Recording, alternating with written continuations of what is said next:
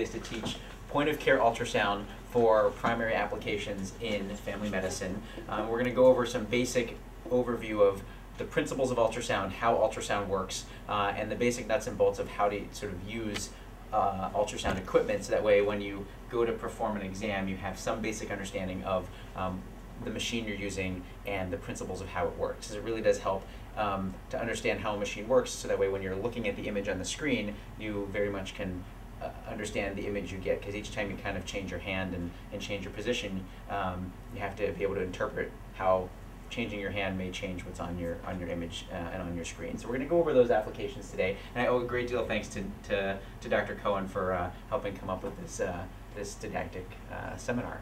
So would you mind changing the slide for me?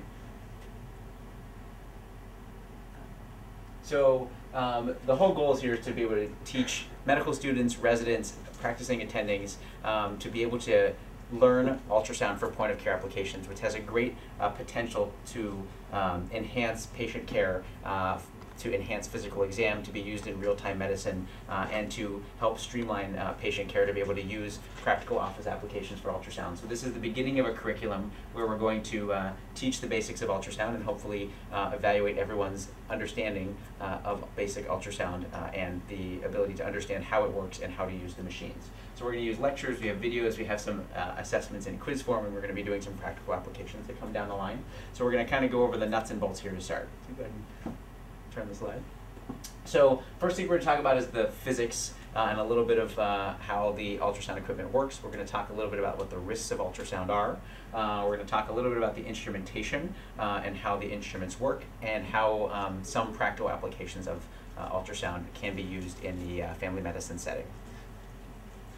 So let's talk about physics first. Ultrasound uses sound waves. They use sound waves at frequencies that are greater than what is detectable by the human ear. So that is above levels of 20,000 hertz. In clinical imaging, we're using megahertz, which is in the 2 to 20 megahertz range. Most applications that we're using are somewhere in the probably in the 2 to 10 megahertz range, but really can be used in the 2 to 20 megahertz range. Images are created on the ultrasound machine as sound waves emanate out from crystals within the transducer and come into contact with tissue densities in whatever part of the body that you are evaluating, and then are reflected back. And so that's those reflected sound waves back, and the varying amount and degree of reflection helps determine what that image looks like. So keep going here. So these are just some basic principles, and we're going to kind of go over the physics of why this is true in a moment. So tissue that reflects a lot of sound is bright. So for example, something like bone. Tissues that absorb a lot of sound waves from the transducer are dark. Bone, for example, is bright for that reason. Air, I should put a little asterisk there, is not necessarily bright. Air has a great amount of dispersion or attenuation, and so actually air is kind of the enemy of ultrasound, if you want to think of it that way. The reason why we use ultrasound gel is so that there is a medium through which sound waves can be transmitted through to the area that you are imaging. So if you just put the ultrasound probe without gel, you're going to see a lot of brightness and scatter, and it looks a little bit jumbled, mostly because the sound waves just disperse out and they're not actually getting to where they need to go. So they need to have a medium to go through. Urine, blood, fluid is dark, mostly because sound waves travel very well through fluid, and so therefore don't reflect back as much. And soft tissue can come back in varying shades of gray. And we're going to go into a little bit of the physics principles as to why that is the case now. So reflection, we mentioned high reflection causes brightness. Reflection is the property where when the ultrasound beam or waves hit the tissue, there's a certain amount reflected back that is then sensed by the transducer. Increased tissue densities, as shown there, have increased reflection and therefore have increased amounts of brightness on the ultrasound machine. Another property to know is sort of scattering. So when there are small densities found in whatever you are scanning, they can actually reflect and scatter. It's not really reflect, but they can reflect sound waves back, but they can also scatter sound waves out away in various directions from your probe and lead to a scattering effect that decreases return to the transducer and therefore alters the amount of brightness that is perceived. Refraction is another property. So refraction refers to when sound waves are deflected as they enter any particular medium. This varies with the different amount of tissue impedance, acoustic impedance in the tissue that you are scanning. This results in different types of artifact that can show up on the screen when your image isn't necessarily a pure image and you get some blurring or artifact. That's usually due to refraction.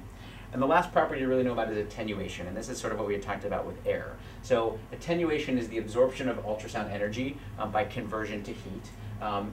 Areas and tissues that have high impedance have increased attenuation, so that would be bone. Bone has higher attenuation than soft tissue and higher than liquid, and this actually does turn into heat. So if we talk about, we're going to talk about some thermal properties. Bone is one that causes high attenuation and higher heat, so that's one that's good to keep in mind. Air, as we mentioned, is sort of the enemy of ultrasound, so it has a very high impedance with loss of signal strength, which is why we use gel, so that there's not this large attenuation right at the surface, and the sound waves enter the tissue that you want them to go to.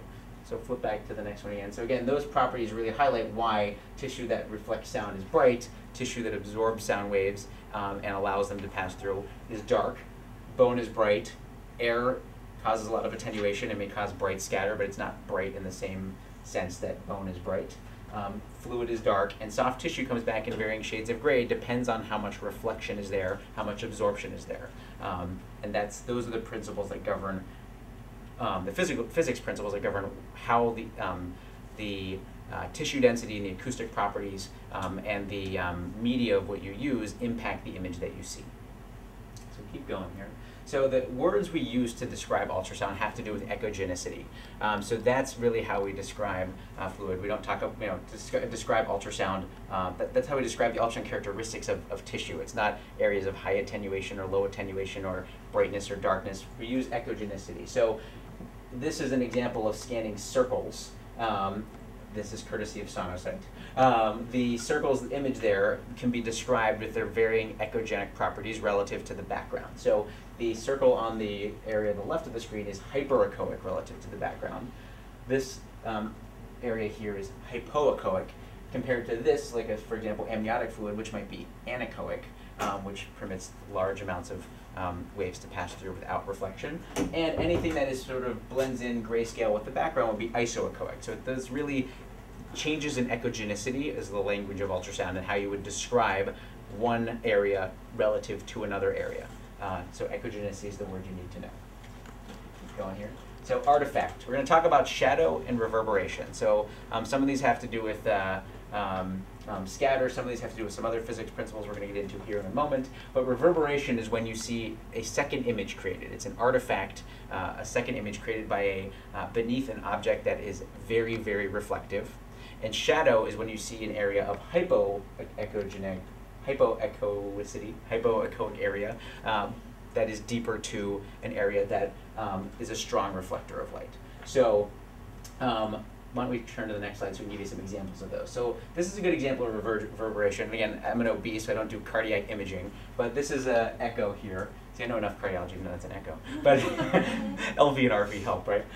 So what you can see is looks like the myocardium that's being that's echogenic there. I don't know whether that's myocarditis. I don't know if anyone knows what that is or if that's just a normal echo, but that's a very strong reflector, and what it's creating is this artifact down here. Basically, it looks like almost the same picture.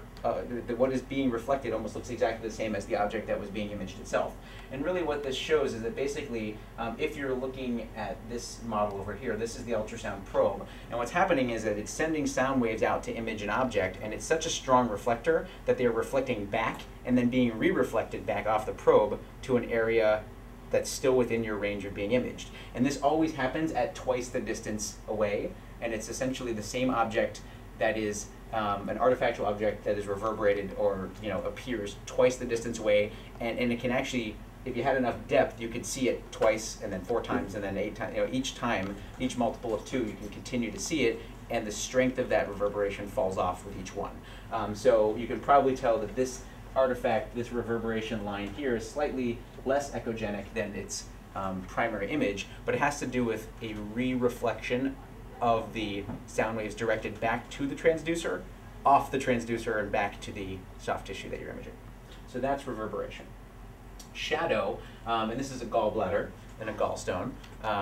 we occasionally just do right upper quadrant ultrasounds in OB, but on the fly, showing a gallstone. It's a hypoechoic area deep to a strong reflector. So a gallstone is an example of one. This classically happens in sometimes in dermoids and sometimes in fibroids, also shadow and gynecology applications, where you have a tissue density that is reflecting enough light that it creates this acoustic shadow underneath, and it usually follows in this wave out from, it almost kind of looks like there are almost diagonal lines heading out from that gallstone that really show the sound waves being reflected back and therefore not allowing anything underneath to have sound waves penetrate, so you see a hypoechoic area there.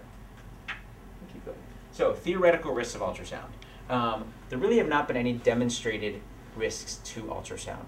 So the principle, but that doesn't mean we should be using ultrasound willy-nilly all the time, every single OB visit, scan everything around, because we don't know for sure. In reasonable application, there has never been shown to be any harm. There are theoretic risks. The one we think about most has to do with heat.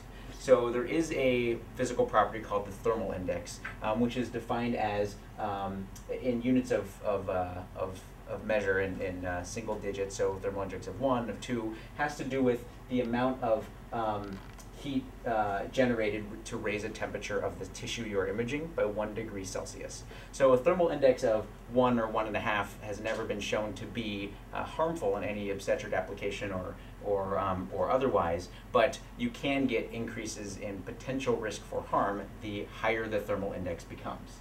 So the principle governing how ultrasound should be used safely is called ALERA, which is as low as reasonably achievable, or as low as reasonably possible, if you want to think of it that way. The amount necessary to obtain an appropriate image and to do what is needed to be done without exposing a patient to excess harm. And so the one other point up there about first trimester Doppler, and we're gonna talk a little bit about Doppler in a little bit. Doppler generates significantly more heat to create a Doppler image. And so if you are doing Doppler assessments of, for example, a fetus in the first trimester, there is this theoretic risk of heat and a thermal effect on a first trimester embryo. And no one exactly knows what that risk is, but there's a theoretic risk to it, and there isn't always a reason to necessarily do a Doppler in the first trimester of a fetus. So that's not something that comes up all that often anyway. So it's just not something we typically would do. The World Health Organization has done a large meta-analysis of all the data on ultrasound. There's been studies of 60-some studies, thousands and thousands of people. It's never really shown a harm. Although there was an interesting trend for male fetuses that were scanned for their anatomy scan had a trend towards non-right-handedness. Whether that's clinically significant or not, I don't really know. Probably not.